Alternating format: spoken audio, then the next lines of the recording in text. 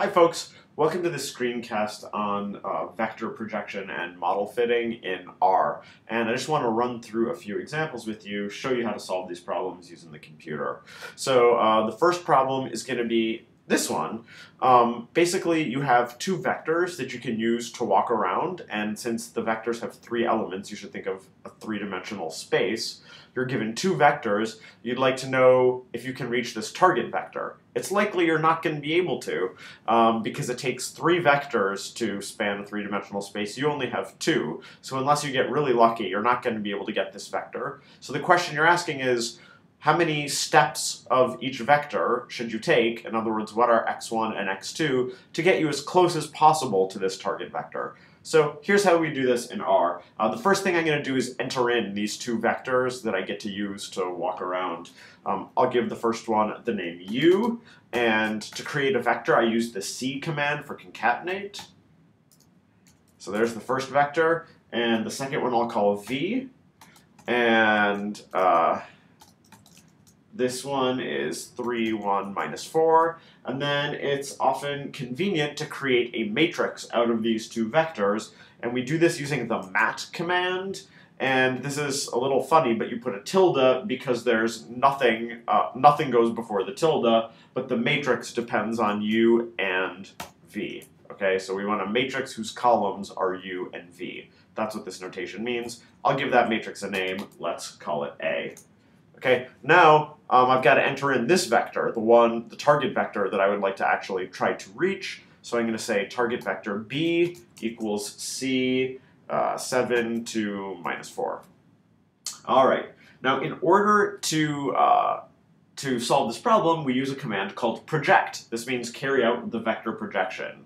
So what you do is you say project, and you say the target vector, and then tilde, and then the matrix that contains the vectors you would like to use to walk around, okay, to try to reach that target.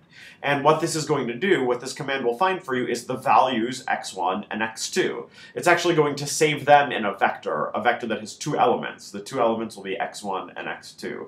So let me just call the output of this x, okay? If I want to see what was found, I can say x. And it tells me that the value x that corresponds to the u vector is 1.083, so take 1.083 steps of this vector, and 1.416, that means take 1.416 steps of this vector, and we'll get as close as possible to this vector. So these x contains these coefficients of best fit. If we actually would like to know the vector projection, in other words, the vector that we reached, what we have to do is actually carry out this linear combination, right? Take that many steps of this vector and this many steps of this vector. You know that a way to take a linear combination is to multiply a matrix, namely the matrix A containing these two vectors. You could multiply that matrix by the vector containing these coefficients. So I want to multiply the matrix A by the vector x, and the notation that we use is called, in R, the notation that we use looks like not just times for multiplication, but it has percentages before it. This means basically matrix vector multiplication. And I want to give this thing a name. I'll call it B hat to distinguish it from B. Right? B is the target, B hat is the place we were actually able to get to. We can look at what B hat is, and of course it's not equal to the target, but it's as close as we could get. We can also calculate the residual vector. I'll call it R. R is the difference between the target vector and where we actually got to, right? The difference between the target and the projection. So there's the residual vector. And if we would like to know the length of the residual vector, we take the dot product of that vector with itself, and we take the square root, and that's the length of the residual vector. Okay, so that's an example of a very straightforward model fitting problem in R. If we want to verify that we did it correctly, we can make sure that the residual vector is perpendicular or orthogonal to the vectors that we were projecting onto, right? So let's go ahead and take the dot product of the residual vector with u, and we get a number that's something times 10 to the minus 16th. That's essentially 0. That's the computer's way of telling you 0.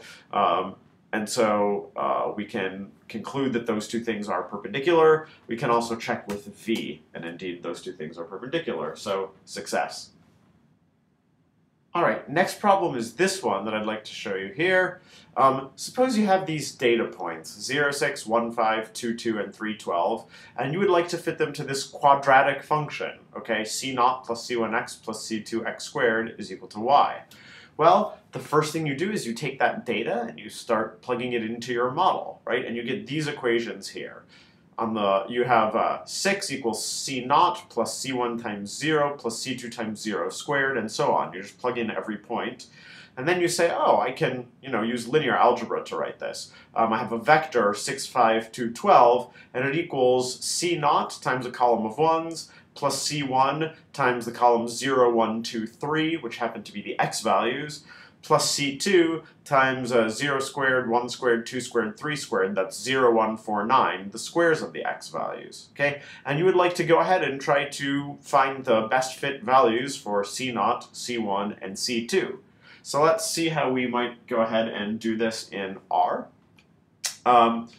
We can go ahead and enter those x values. Maybe I'll call them in a vector called v1.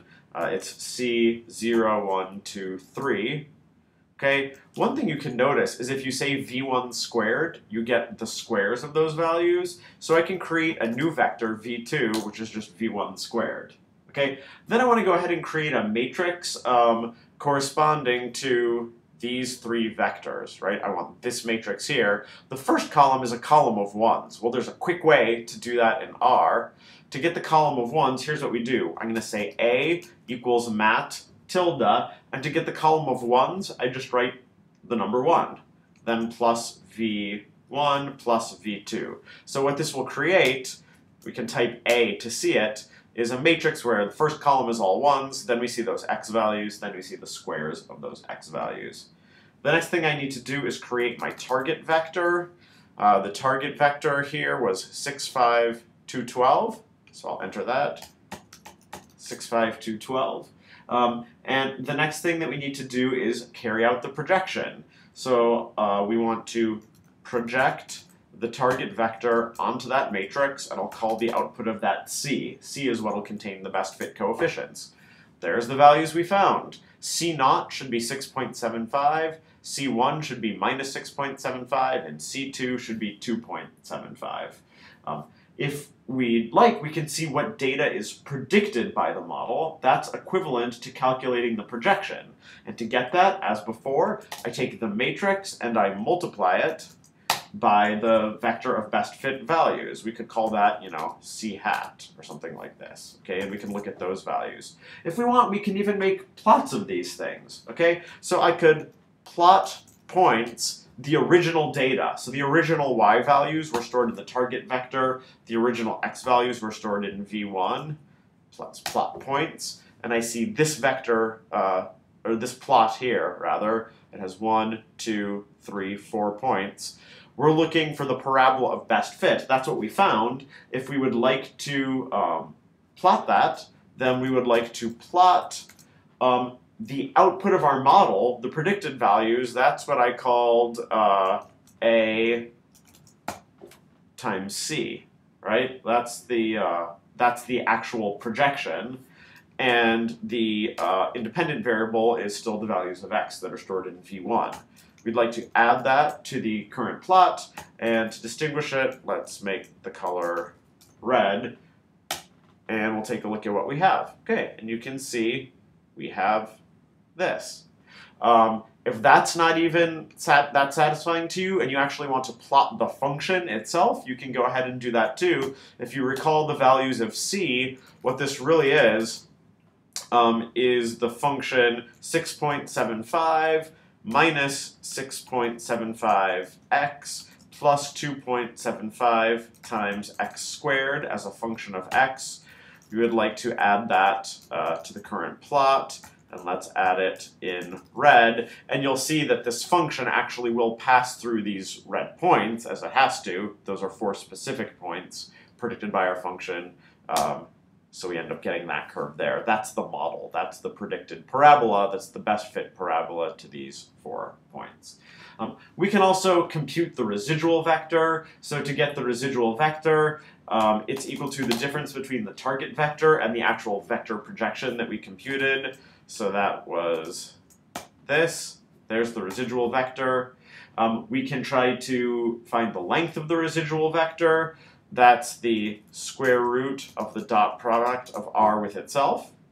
And we can verify that the residual vector is perpendicular to the vectors that we projected onto. So, we can do things like dot r with v1, and that's 0, and we can dot r with v2, and that's 0. We can also take r dotted with the column of 1s. We haven't created that column of 1s as its own freestanding vector. We kind of used the shorthand to do that for the vector projection, but let's create that vector now. I'll call it 1s equals c1, 1, 1, 1. And we can take dot of r with 1s, and we get 0 also. So everything works out as it should.